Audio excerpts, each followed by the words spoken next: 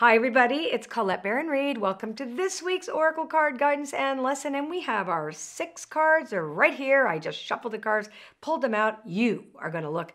Do you like this card, number 1, 2, 3, 4, 5, or 6?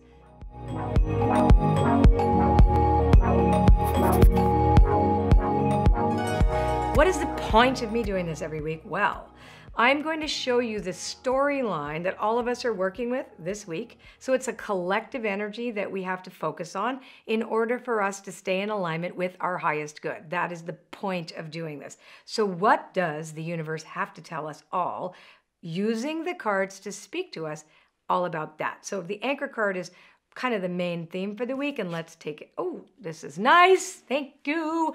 It is blessed. So this week is a blessed week. Now, does that feel right to you? And if it doesn't feel right to you, you have to fake it till you make it, basically, because blessed is a sense of greatest gratitude for absolutely everything that you have and don't have in your life. And it's really asking you to see everything as blessed right now, even the stuff or the conditions in front of you that you feel make you uncertain or scared. So this is an attitude. This is really an attitude, and it's a trust. It's an action. It's a faith in something greater than you that has a blessing or a silver lining hidden in all this stuff we're dealing with, okay? Now let's find out what the second card says about that card. Yay! Oh, I keep getting this card. Between worlds, which makes total sense because who is exactly where they want to be right now? Not everyone, that's for sure. So between worlds is all about being in a position of transition, not being where you came from. And we know that is true for every single person watching this video and people who are not. And also, you're not where you want to be yet or who you want to become or basically anywhere. You're in this no man's land or tunnel where you have to get comfortable with yourself there. Not an easy thing to do, but it is the richest time of creativity when you can get the hang of being between worlds. Now, let's choose the next one. Aha. So card number 3 is Yang. So that tells us a little bit more. So it does tell us that this is an action we have to take, is to get comfortable in the unknown, to really be in uncharted waters and kind of like get with the territory. I mean, this is a constantly changing world, but it's also a little bit restricted for all of us right now. So the Yang card is also about keeping our energy up.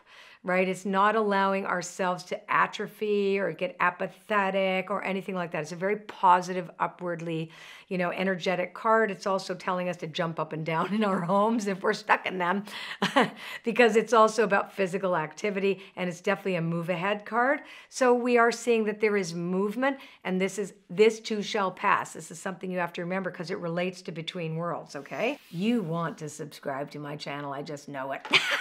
Slap that thing. Get subscribed to my channel. The bell's coming up. You'll get notifications. It's always so much fun. So anyway, yeah, you want to share this with your friends. I know you do. Why? Because this is cool. That's why. And you will get this in your inbox once a week. I promise. 2 videos a week because I do an Astro Oracle tomorrow.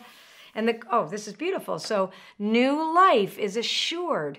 New life is the next card. So we started with blessed. We are blessed to be in this in-between time of reconstruction and revisiting our dreams and desires and reinventing ourselves, etc., and having the energy to do that and settling into the energy. And then this is assurance, like new life is assured.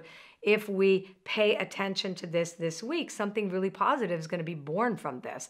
And it'll be shorter term than what we're expecting. We're going to start to see things. And I love that Yin is here next because it's about reception, being consciously receptive, being curious, allowing. It's about the art of allowing the universe to show us all these changes and the positive ones that blessed started with at the top of the reading. Now, the last card, beautiful. It's community. So even if you are disconnected physically, this is such a key piece, is community. It's like why I have a membership site, for example, and I have all these places we could get together, and I do my 11:11 morning woo, so the community is key here this week. Reach out to others. Get on Zoom, get on Facebook Lives, or get on your, what do you call it? FaceTime, sorry. Whatever it is, you got to pick up the phone, pick up the computer, do whatever so you can reach out and say, hey, and really form that community and bonds with people you care about and new people too that you can serve.